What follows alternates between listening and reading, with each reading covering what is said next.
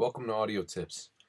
In today's tutorial, I'm going to show some beginners to Logic Pro how to actually record inside Logic Pro. If you're new to it and you don't really uh, know how to, or you've never ever done it before, I'm going to make it really easy for you right now. We're going to open up my Logic Pro. I already have an audio track open, but if you need to open a new one, all you do is go to track and you go to new audio track. Very simple process, guys.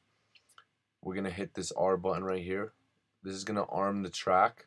You cannot record if this red button is not flashing. In order to record, you need the red button to be flashing, and you also need this button to record. So as soon as you click this button, it'll start recording. As long as this whatever track you want to record on is armed. And there it is. Very simple, guys. Hope you guys enjoyed and learned something new. And if you guys ever had a problem with this, I hope I helped you guys out.